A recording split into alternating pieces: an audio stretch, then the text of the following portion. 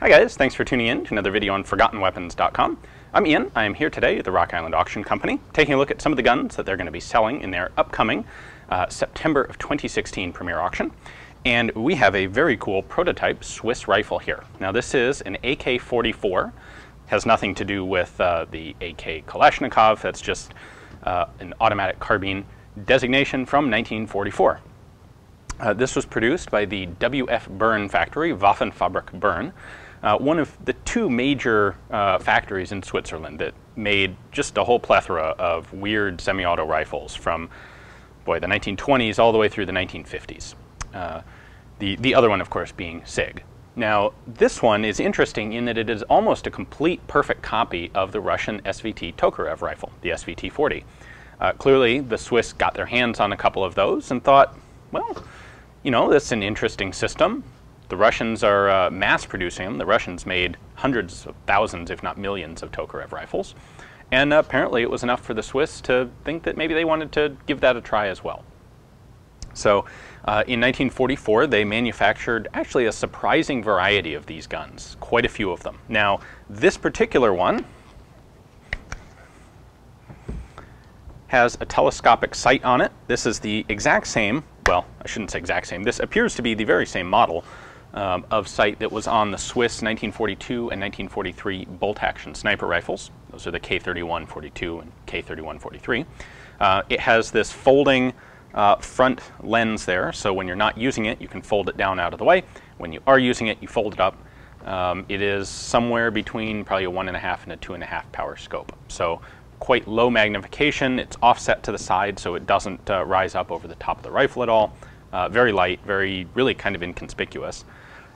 This particular AK-44 has one of those scopes. Now they made a bunch of other versions. Some versions of the AK-44 don't have a scope at all. Some of them have a rail on the side here to accept a German ZF4 scope, or a Swiss copy thereof. There are a number of different fore-end configurations for these rifles. This one, of course, is patterned very much off the SVT-40, but they also had some that had the same basic muzzle as a Swiss K31. They had at least one version that had the sort of sawtooth muzzle brake from a German FG42, or not the exact one, but a copy thereof. They really tried a wide variety of versions of this rifle. So I wanted to take a look at this. We'll take it apart and check out the insides. And I figured since it is a copy of the Tokarev, I'd bring out my spare comparison Tokarev, which I always keep lying around just in case, so we can compare and take a look and see just how close of a copy it really is. All right, so the top view here really gives you an idea of the similarity. We have the Tokarev here, slightly different shape to the bolt handle. You know, the Swiss rifle has a Swiss rear sight as opposed to an exact copy of the Russian rear sight. But clearly we have a sheet metal receiver cover. We have a bolt. Well, this is actually the bolt carrier with a tilting bolt inside. Same exact function there. Stripper clip guide on the top of this receiver cover. Now on the Russian one, you can see that it's kind of inletted right here. That's to fit a 7.62 by 54 rimmed stripper clip. The Swiss rifle has a 6-round magazine, and it has this open square guide because it uses the same stripper clip as the K31, which, well, it's a big, actually reinforced cardboard clip that would fit in this shape of slot. So the Swiss rifle here is in 7.5 Swiss, which was the standard Swiss caliber at the time. The only real difference here is the addition of this telescopic sight on the Swiss rifle. Get the same sort of idea up here at the front. We have this metal perforated dust cover. We actually have the same basic wooden handguard as well with perforations, 4 on each. The Swiss left off the cleaning rod, but they still have a bayonet lug. This is actually more or less a copy of the early SVT muzzle brake. This particular SVT has been refurbished and it has the later pattern of brake, but the early ones had a multi-slot brake just like that. Now, even little details, gas adjustment, that sort of thing, even down to the small details, the Swiss AK-44 is a very close copy of the Tokarev. Couple quick features here to point out, and these are all duplicated on the SVT. The magazine catch can actually fold back and act as a lock in this position. You can't remove the magazine, so to remove it you fold this down and then the magazine comes out. This was a 6-round magazine in this particular gun. Amongst all the different variations, they did make magazines of 24 rounds as well, and probably some in between. They may have had I suspect they probably tried some 12s, maybe some 18s. Of course, doing that in increments of 6 because the standard Swiss charger clip held 6 rounds. Now, the safety on this rifle is patterned right after the Tokarev. It's this tab, which simply folds down behind the trigger, and all that has to do is prevent the trigger from moving backwards. Can't move the trigger backwards, rifle can't fire. So that's the safe position, that's the fire position. On the Tokarev rifles, the full auto Tokarevs had a third full auto position flipped over to the other side, and I believe there were at least one AK44 that was made as a full auto or select fire rifle as well. This one, of course, is just semi. So as on the 1942 and 43 Swiss K31 snipers, there is a BDC built into the scope, and it takes the form of a tangent sight, just like your iron sights. So to adjust the reticle for different ranges, you simply take this, slide it, and what that does is move this cam up and down, which adjusts the position of your reticle, which, by the way, is a chevron with 2 horizontal lines. It adjusts the position of that reticle inside the field of view. Now, unfortunately, this one, the cam is broken in there somehow, so it doesn't actually adjust, but that's how it was supposed to work. One last interesting little feature, this, which is really stiff, I think it's full of grease, I can't move it on this one, but this is actually, I'll show you on the Tokarev, this opens up and there's a hole in the back of the receiver here, which once you pull out the bolt allows you to actually run a cleaning rod in from the back, which is a better way to clean it than from the muzzle. That's also copied directly from the Tokarev. So here's that feature on the Tokarev. This is just a cover port, and you snap it open 90 degrees, and now you've got cleaning access through the back of the receiver. Now, like the Tokarev, disassembly of this guy is kind of a pain. What we have to do is actually push the cover plate all the way forward. It holds the recoil spring, so we pull it forward and then we can tip it up out of the gun, let it out gently, which is a little tricky to do. That comes all the way forward to there. And then can tilt it up and out. There we go. All right, so now we've got the cover plate off. Now, in another kind of tricky operation, this recoil spring is designed so that it won't actually, you can't just pull it off to the side and out. What I have to do is pull this back until I get to the front of the guide rod.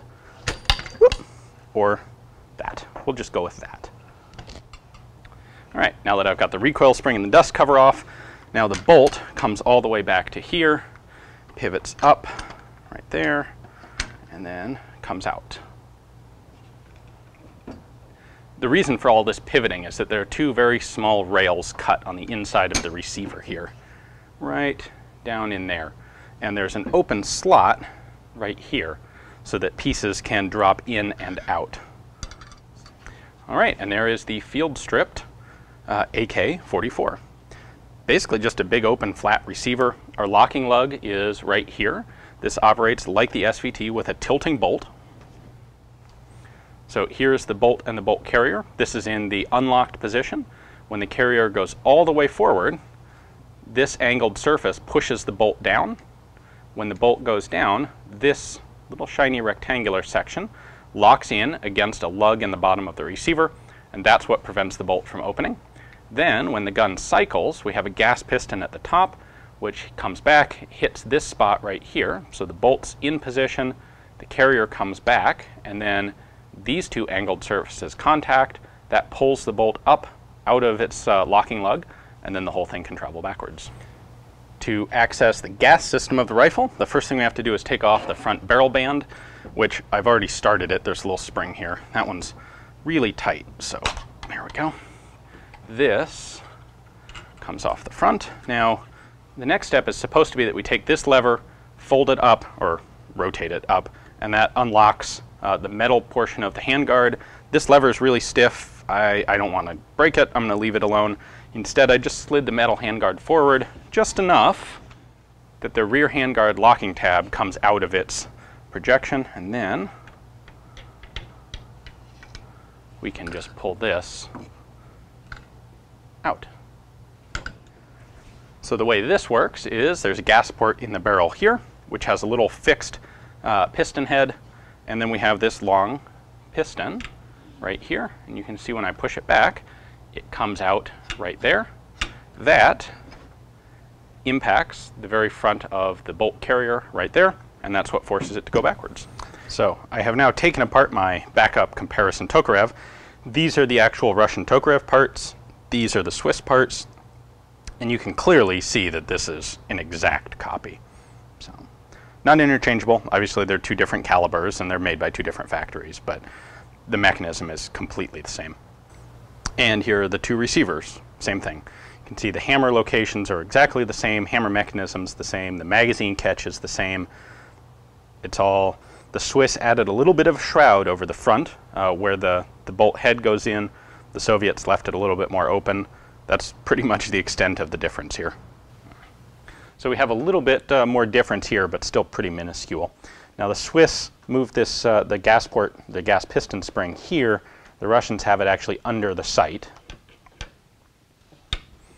But obviously they both work the same way. Now we can look at the front of the Russian one here and see how the Swiss one actually works. What's going on is that when gas comes out, it pushes this whole assembly.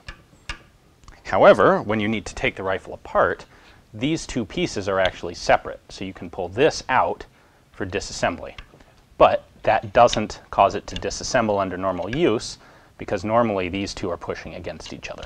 So the Swiss rifle is built the same way, it's just hidden under that handguard.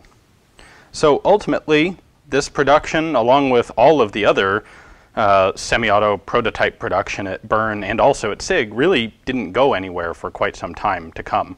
Ultimately, the Swiss would adopt the PE57, also known as the SIG AMT, and that would be the semi-auto replacement for their long line of Schmidt-Rubin straight pull rifles. Well, thank you for watching, guys. I hope you enjoyed the video. This is an extremely rare gun, for about as close to one of a kind as you can get. So hopefully you guys enjoyed it. Neat look into another bit of the world of World War II Swiss rifle experimentation. So, if this looks like the sort of thing that you'd really like to own yourself, well, check out the description text below. A link there will take you to Rock Island's catalog page on the rifle, where you can read their description and see their more detailed photos. And if you're interested, you can place a bid online or come up here to the auction house to participate live in person. Thanks for watching.